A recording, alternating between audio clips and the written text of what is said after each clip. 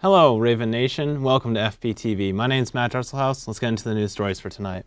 So for our first story, Jill Stein, the Green Party candidate running for president, was escorted off Hofstra University's campus since she did not qualify to be part of tonight's debate between Hillary Clinton and Donald Trump. To be part of the presidential debates, candidates need to have at least 15% of the major polls to qualify. Her and Gary Johnson were not able to reach that number. Stein with an average of 3.2% and Johnson with an 8.4%. Both the Libertarian and Green Party candidates will have to improve their polling averages before the next debate, which will be on October 9th. For our second story, Apple may be coming out with iPhone software that will lock out phones for drivers. Due to the massive increase of car crashes, mostly from texting and driving, Apple feels a responsibility since many people are just told texting and driving is dangerous. But only having that warning and getting a ticket are the only things holding people back from putting themselves and others at risk. Other sorts of technology that could solve it as well, such as having speech-to-text so drivers do not even have to look or hold their phones to text. For our third story tonight, officers for the Department of Business have been erected where Crestview once stood.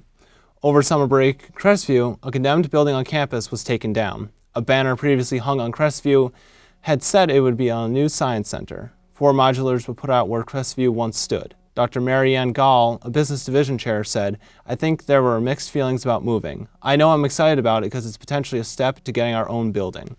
Business was originally set to move into office space in Edgewood, according to Gall. However, because of the increased number of freshmen, administration chose to move the division to modular structures, freeing up space in Edgewood for student dorm rooms. Gall said the original plan was to move Edgewood because it was a center for academic excellence and wants to the 5th floor so they can expand. There is no set date for the move. The Department of Business is still located at the 5th floor of the library. One of the students' favorite local eateries has moved. Sandwich Master is now located in the same place as Dunkin' Donuts across from Walmart.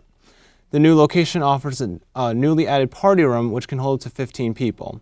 There are some new menu options featured, such as soft-serve ice cream flavors and what General Earl Marshall refers to as some wacky new sundaes. Marshall says he's excited about the new opening. "Come on down and check us out," he said. Marshall and family members run the kitchen, according to worker Sam White. The new location makes Sandwich Master stand out to the public because it's a busier area of Ringe. On the other hand, sophomore Sarah Daly said, "I was wondering, if they got bigger and they have the same customer connection, Sandwich Master's hiring." After months of geese overpopulation, border collies are used to chase large flocks of geese off campus. FPU has hired a geese chasing company that scares away the birds with the help of canine companions.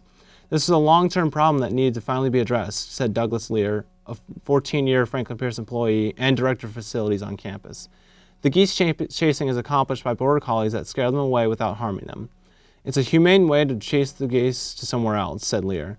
The services are helping solve some major problems for the Ringe campus.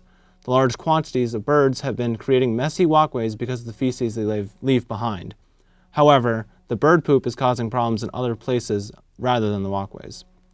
The Pearly Pond Association has teamed up with Franklin Pierce in recent months to help enhance the water qualities in Pearly. After an engineer was brought to test the water, results show high level of phosphorus. Geese scat caused higher levels of phosphorus, so the decision was made that the geese needed to go. Geese numbers on campus have decreased since last spring, before the services began. Last year we could see 60 to 80 geese, whereas this year we'd see about 20 to 30 geese, said environmental science professor Catherine Koenig. "It seems to me like there are less and less." Land surveyors have been on campus for the past 2 weeks updating maps to include buildings erected in the past 20 years or so.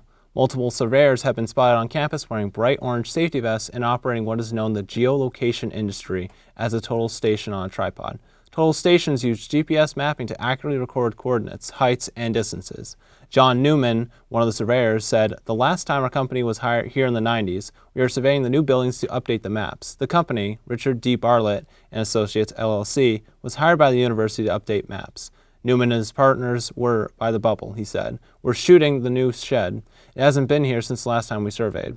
Their surveying crew plans to be on campus until the end of the week of September 18th. They still need to complete mappings of Pappas and Sodexo fields. Senior Allison Palma said, "I think it's odd that they've been working so long. It doesn't seem like they're doing anything constructive, and I honestly don't know why they're here." FPU's Chief Financial Officer, Sandra Aquai, was unavailable to answer questions about the surveyor's contract.